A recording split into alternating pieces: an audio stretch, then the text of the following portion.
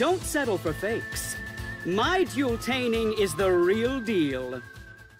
Hey everyone, it's mekklord. Remember yesterday when I said that I wouldn't be able to record any new videos for a while? And then Konami just had to release a structure deck? I guess that's where I'm at right now. So, I'm in the largest, most echoey room of my place, so let's just get it over with. Blazing GEARFRIED, a new structure deck focused around Fire, Warrior, and Gemini. Now, it's actually kind of interesting because a couple of cards here were good in Duel Links, a couple of other cards here were good in the TCG and the OCG, and now we get the best of both worlds, I guess. Starting with Immortal Phoenix GEARFRIED. Now, this card is actually pretty good. It's basically a monster negate. When a monster effect is activated, it can send one face-up equipped card you control to the graveyard. It doesn't have to be equipped to the Immortal Phoenix GEARFRIED, just any face-up equipped card you control. It has a very easy summoning condition. Just banish one equipped spell from your graveyard, which you get a skill that allows you to do that, basically. At the start of the damage step, in this card's attack, you can equip one face-up monster on the field to this card, non-targeting, non-destructive removal once again. But you have to wait until the damage step in order to be able to use it, so you do have some time as the opponent of GEARFRIED to react to this. I think it's a really neat card. It's definitely worth building a deck around, especially with the skill that is coming soon or is already here. I don't know. Sublimation Knight. What does the card do? It equips itself with any Fire Warrior tap or Gemini monster from your deck. And if it's equipped with a Gemini monster and gets destroyed by battle or card effects, by an opponent's card effects, you get to special summon these Gemini monster back from grave. That's okay, I guess. There's not really a lot of like good Gemini monster that work with this strategy. The other two Gemini monster we're getting in the structure deck, they're not new, but they do get their effects only when they're equipped with an equip spell, which could be happening with the trap. I don't know what it's called, Hidden Arsenal or something? Hidden Armory.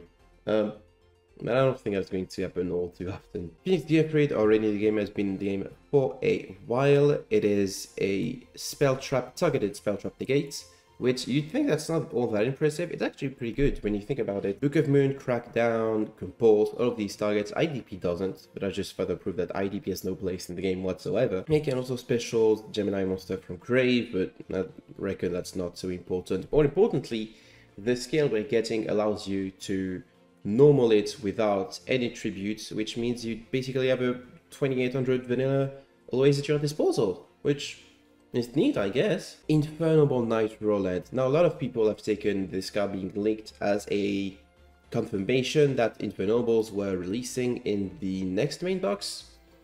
Maybe. Infernables weren't really interesting in CCG because they were mostly used as an Alkdon enablers, you know? Alkafiberax or Rorodon.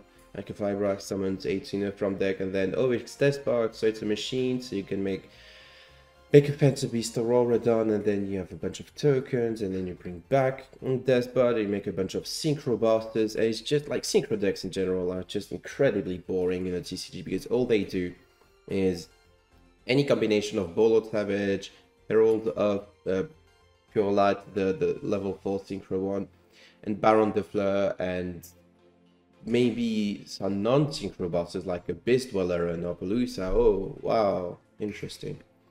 Anyway, let's read Roland. So, it can quick effect equip itself, and it is sent to the graveyard this turn. It searches any Fire Warrior type monster, or any equipped spell. That's pretty decent.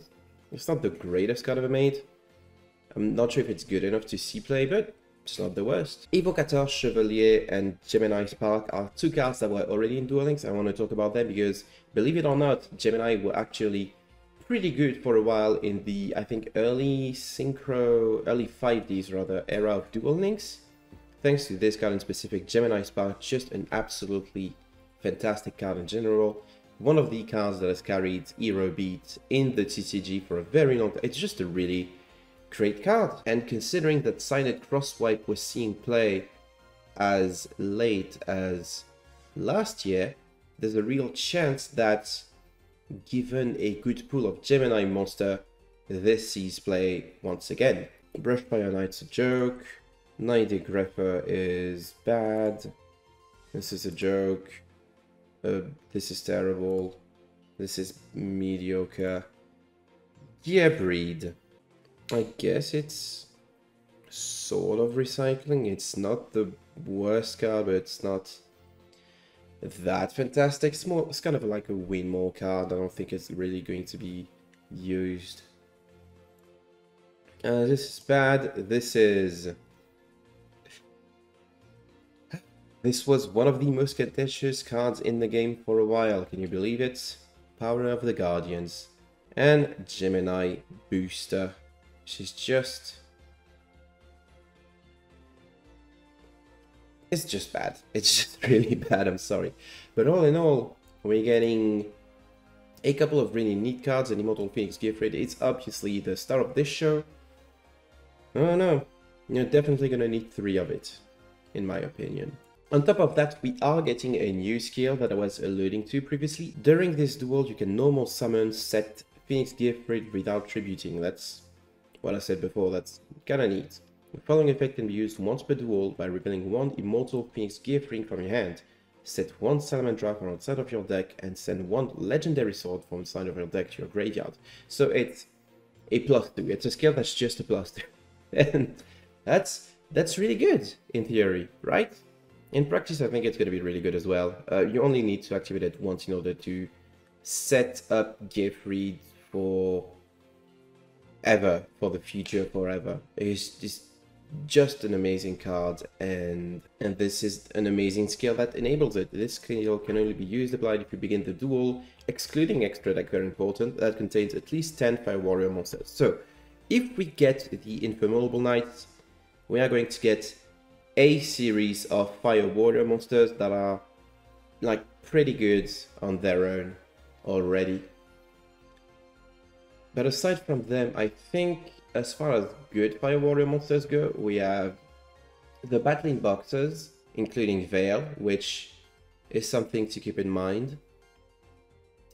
Actually, let me check. So what else do we have? We have Super Quantum Red Layer, which, if we do get the Infernables, could be used as a free special for synchro plays, which is worth considering. Is any of the battling boxes good? This is foolish, it's not really interesting in this deck. This is a combat trick. This is Dreroid.